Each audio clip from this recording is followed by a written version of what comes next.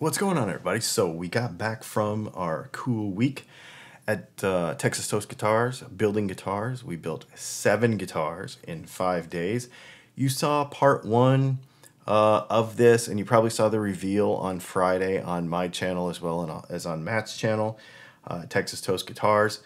For those of you that are new to this, this is a workshop that you can go to. We actually scheduled one for in March already, and we also have a couple more coming up this year. So I'm going to take you through the first. We already saw the first. I'll leave a link to that right up here in one of these gray boxes.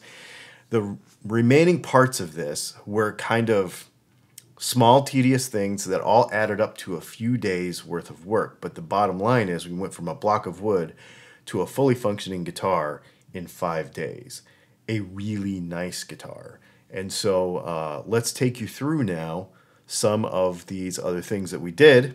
So the first thing after all of the cutting, basically the bandsaw and all of the pin router work, was sanding the bodies to prep them for sealer. And then we needed to pore fill them and seal them with UV pore filler and sealer. We'll go stand in the sun and see if it gets warm. Yeah, let's. What are you doing? We are pore filling with UV pore filler. Why? Because we like it. So you put this on, you mash it into the wood, and it stops the sealer coats or whatever other coats you put on from soaking into the wood. So it's going to give us a flatter, nicer finish without... Yeah, a lot faster than having to put on multiple coats of sealer. We'll only have to put on like 3 coats, and then it'll be completely ready for paint. Cool. And that'll happen in about 2 hours. So you got sleeves, so really all you need is a good looking hat,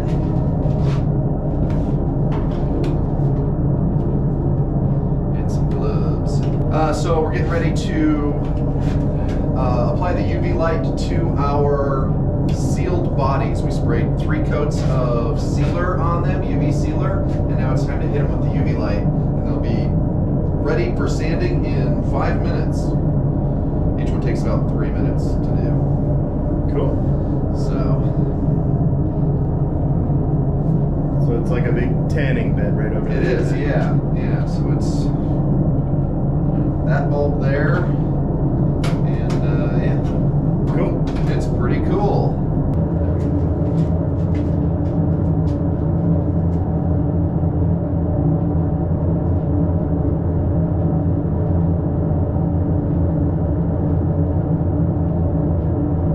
Okay, well, so what we're doing now is we're getting all of our fret wire bent to match the radius of our fretboards, and then we are cutting all of the wire to size, and then we will be undercutting our fret tangs to work with the blind fret slots, and then we'll be gluing them in and pressing them down, and everything is going to be like $100 million if we take our time and do it right. And now pickup winding.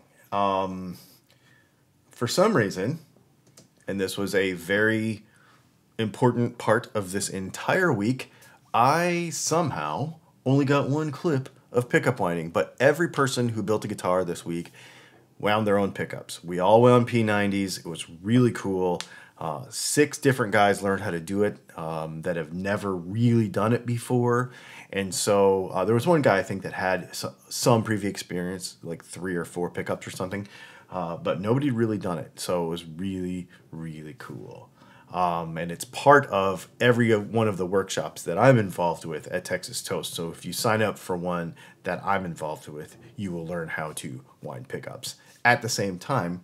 So you will have literally a turnkey guitar from end to end that you did everything with. Pretty neat. Then the next thing is getting all the wiring mocked up. So the bodies are all in paint at this point. And so while the bodies are in paint, we're making up little cardboard templates. Some of the guys are, meanwhile, in the shop prepping their bodies for paint. The other thing we're doing is we are oiling up fretboards. They're using one of Steve at Maximum Guitars oils. to give you a really nice finish on all of these necks. And then Chris is going to paint a guitar. Yeah, so we sand these guitars with 320, and then scotch paint them and wipe them with naphtha to get rid of greasy, grimy fingerprints, although this guitar only has my greasy, grimy, and Chris's greasy, grimy fingerprints on it. And then tack rag any linty stuff. Now Chris, when you paint this guitar, I want you to approach it with the appropriate amount of aggression. Yeah, let me know what I'm doing wrong as I spray that, because what was the word? Wimpy? Yeah, that you spray wimpy. Spray, yeah. Okay. So whatever we need to do to man up. Man Chris up while he sprays. Yeah, that so seems like a good idea. Approach this with the appropriate amount of aggression. Ooh, see, he just leaned right in. There was no second guessing. There was no wimpy.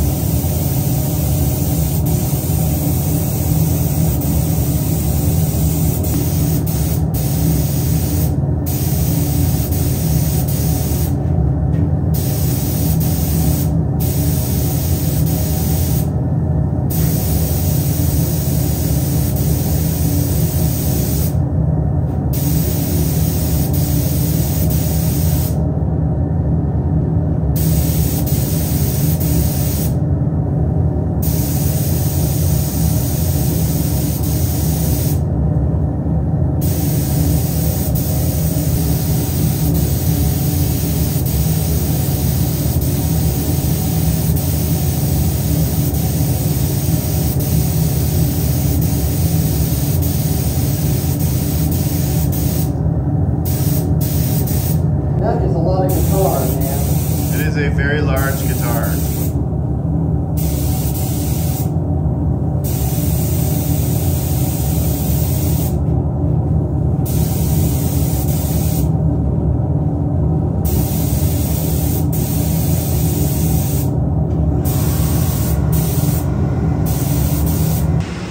All right, ready? Yep. Let's do it.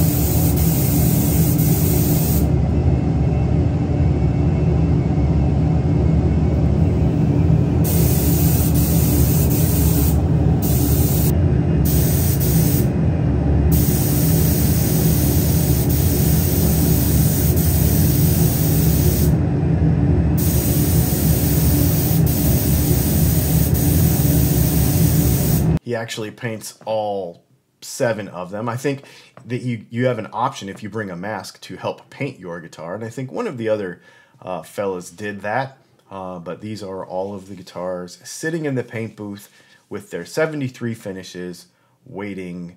Well, they're drying. They seem wider than they actually are. So what I want you guys to do is just run the nut on one side on this sandpaper and then flip it over to the other side. Then I want you to flip it 90 degrees. Then flip it over to the other side. That way, you put pressure in.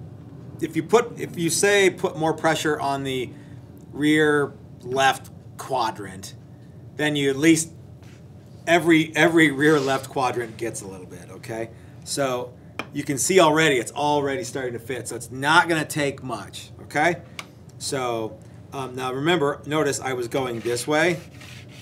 I wasn't going this way. Okay, so.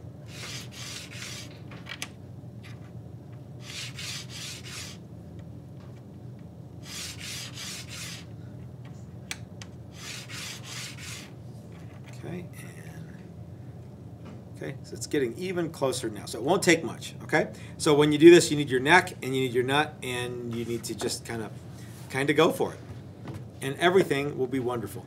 Once you get the nuts fit, we'll get them glued in, and then if we need to take 220 and go along the side and get everything nice and smooth, we can. So now, basically, as you just saw, we were instructed to do our nuts, and so basically everybody's putting the nuts in the necks, and they are getting ready to do the nut slots along at the same time. We're doing tuners.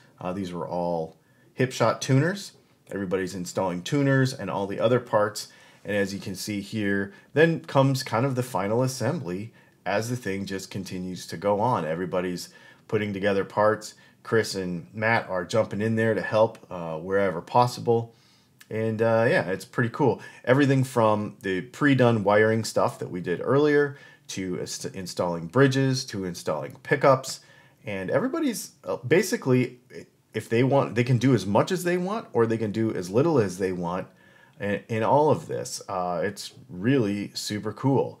And then here are some clips of the reveal that we did on Friday. So I just pulled this from the live stream that we did. So all 6 guys, we've got a double cut there. We've got a Newman style guitar, which I'd never actually heard of before. Now this one was a Batfish. This one was a Batfish. And this one was a Batfish. So these were all kind of my designs that I brought to this thing. And then, of course, the Pickle Jazzmaster that everybody loved so much. The Firebird that I built. So like a non-reverse Firebird was really, really cool. That guitar actually sold during that live stream. So hopefully that gives you a little bit of a kind of a feel for what we were able to do in the last 5 days, last week. And now I'm back in Georgia. We are going through piles and piles of P90 bobbins over there because we have obviously gotten behind because of being gone for a week. So for those of you that are waiting on stuff, that's why. But I think this is a really cool thing. The community around this, we hung out, we made new friends. Now all 6 of those guys, Matt and Chris and I have made friends with, and those 6 guys, we've all made friends together, and even some other people that stopped by the shop that week. It's just a really, really cool thing. These were all folks that have never done this before. There were no repeat customers in this one. I think there are now, though. I think they are hooked. And so if this is something that you want to try, get in touch with, I'll leave a link to how you can sign up to the available workshops at Texas Toast. If you can't do that, then maybe you want to buy one of their guitars, you want to order some of our pickups, or you can come hang out with us in our monthly Patreon hangouts too, which are really cool because we'll be able to talk about whatever, guitar techie stuff that you might be interested in as well. I just think it's a really neat thing. I think it cannot be understated that you go from a block of wood to a really nice heirloom guitar that you will be proud of for the rest of your life. The thing about it in 1 week, in 5 days. And what I think about's really neat too is that Matt and Chris have created this thing where they really don't want you to fail. So it's constructed in a way that you will leave with a guitar. That's cool. That works. And as much patience and time as you want to put into it within that 5 days, you can determine how awesome that guitar is and how perfect it is, because it can be perfect in 5 days. It's really cool. Or, within your abilities anyway, and they really help you to do that. So it's something that I think is really neat. I'll leave a link to where you can find all of them, and I'll leave a link to where you can find our pickups and their stuff as well if it's something that you aren't able to do yourself. But super cool. Thanks for hanging out with me on this journey, and we will see you later this week for our Just Gonna Say It podcast on Tuesday, as well as our live stream on Thursday. Thanks for hanging out.